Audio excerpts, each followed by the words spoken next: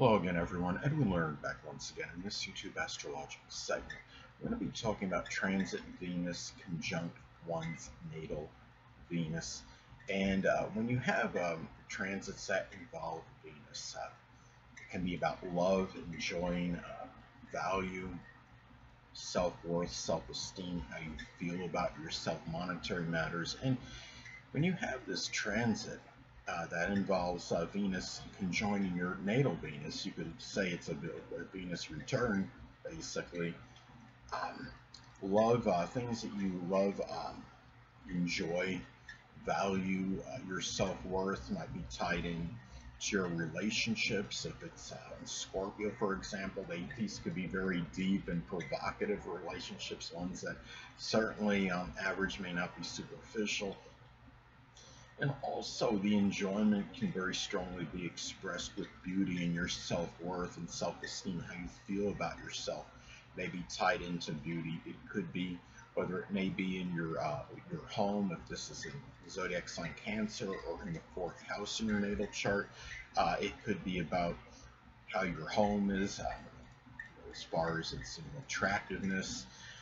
It could be also valuing art more so than usual, adorning beautiful art, having the enjoyment of it. I mean, if it's an Aquarius, it could be art that's very unique, to say the absolute least. Pisces might be something like abstract art, something with fantasy or fiction. And also, this is about valuing, this transit could manifest in valuing peace and tranquility at this time, more so than usual. And the thing is, too, when you're talking about transits that involve Venus, again, it can be about love. When you have, the transit planet of love conjoining your natal planet of love, this could be, very intensifying, a lot of intensification now.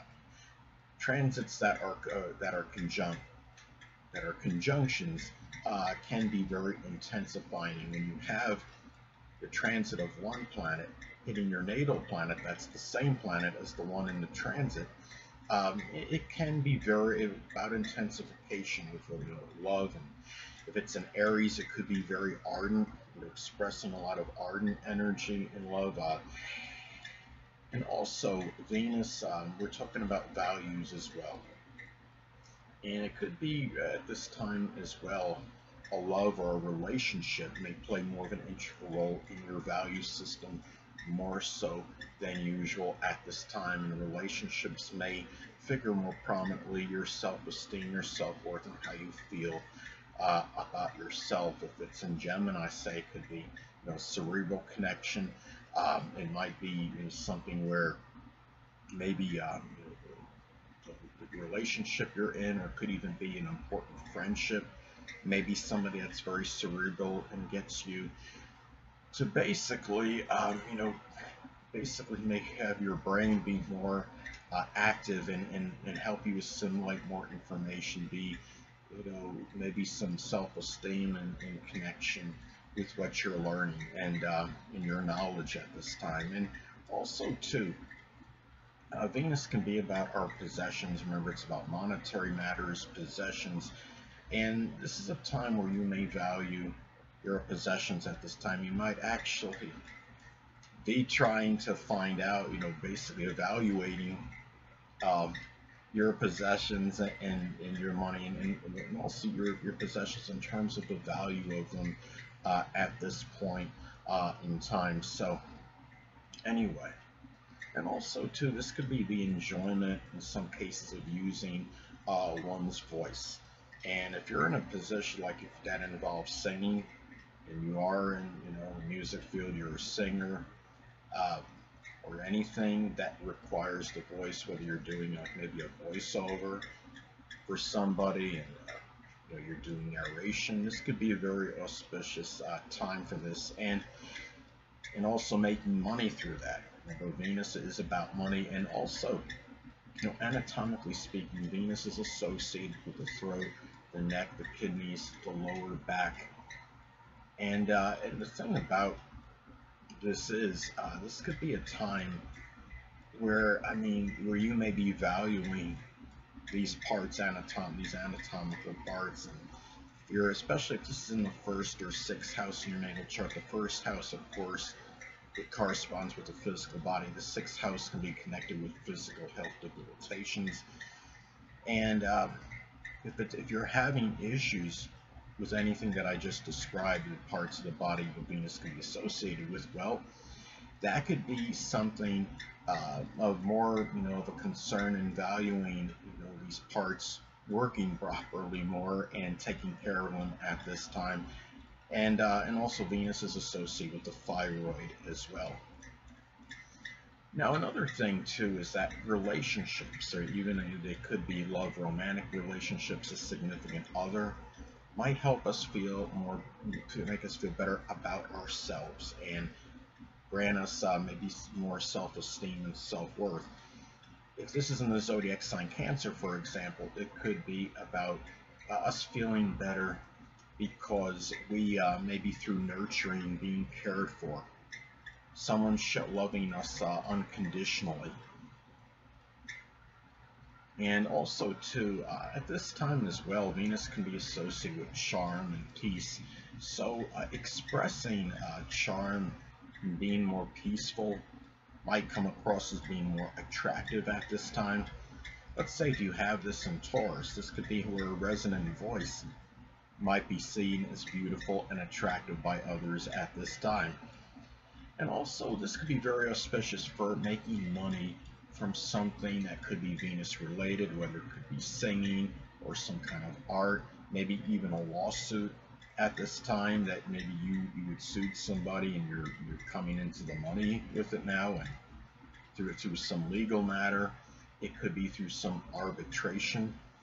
Maybe a significant other becomes more magnanimous and helps you out monetarily. I mean, especially if this is like, say, if it's also conjunct, say, your Jupiter, or even makes a sextile or trine to it, that could be very beneficial for prosperity at this time. Or even if this is in like a money house, like the second, sixth, or 10th house in your natal chart. Also too, it could even, money might even come through even a important friendship or through some kind of negotiation where you're willing to find, resolution on money owed, for example. If it's in Pisces, for example, it could be money through abstract or art that's fictional, connected with fantasy, or something with the paranormal art. This could also be a very good time. It could be very beneficial for reevaluating and reassessing your relationships, your important friendships at this time. And going back to the zodiac sign Scorpio, if this falls in Scorpio, could be very provocative, deep connections. And also, are you going, and it could be where you're asking questions that are connected with the placements, such as going beyond subterfuge and superficiality in your relationships, in your friendships. Are you maybe being too probing?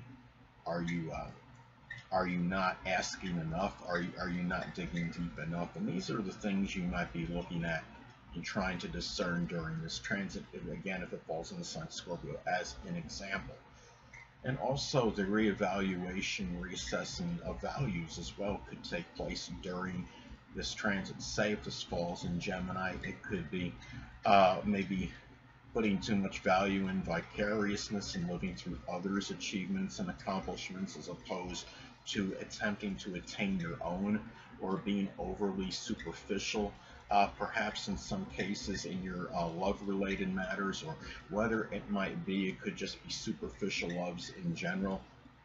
And also remember that Venus is connected with buying and selling, and Venus can also be associated with art. And when you have these two, transit Venus conjunct your natal Venus, it could integrate very well, as far as it could be very advantageous for buying and selling art at this time. Say if this falls in Aries, as an example, it could be through welding, art that's connected with welding art.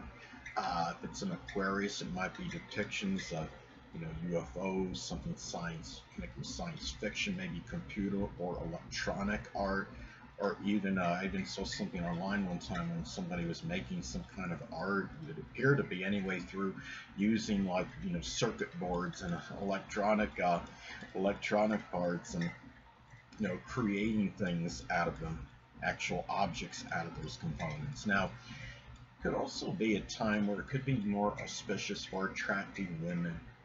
And I mean, especially if you are unattached at this point in time, you don't have a significant other. And also, the thing is too, I mean, if it's in Taurus as an example, it could be very loyal, steadfast, type of persistent personalities, or they might actually be a Taurus, Sun, Moon, or Ascendant person, or simply somebody that may embody Taurian characteristics. Now, also too, this could be a time where you could be expressing more cheerful, joyful sentiments, more so than usual. Also, if you're in a situation where it's been contentious situation with a lover, and you either had a breakup, or you're going through the case of the stubborns and giving each other the silent treatment, or something in this situation has been somewhat combative, or this could be a very good period for reconciliation with that person, as well as Venus is about peace. Venus also is connected with relationships. In Libra, it might be done through the power of persuasion, and also too, it could be about, in some cases, isolated cases, if you've been trying to get a separation or divorce, this could be that time where it might go about more amicably at this time than usual, because you look at Venus as connected with marriages and I'd say divorces as well. And it could also be in hitting your natal Venus. Venus is also about peace, so it could be about more of a peaceful one at this time. So this could be that time where you might have that better chance to end something more peacefully without much resistance. But remember too, people, that a lot of this too is still predicated and dependent on aspects this makes to points in your chart. If it's if this point makes say an adverse aspect to your natal Saturn, there still might be more difficulty and more of an arduous task to do something like that, and the other things that I described in this video. And also, and want to talk about as an example, let's say that you have this transit Venus conjoining your natal Venus in Aries. It might be, if you're getting a divorce or a separation, it might be one that's very quick and abrupt and done very aggressively with little procrastination or hesitation. Anyway, people, that'll conclude this YouTube astrological segment. Until next time, people, Edwin Learnard saying stay well.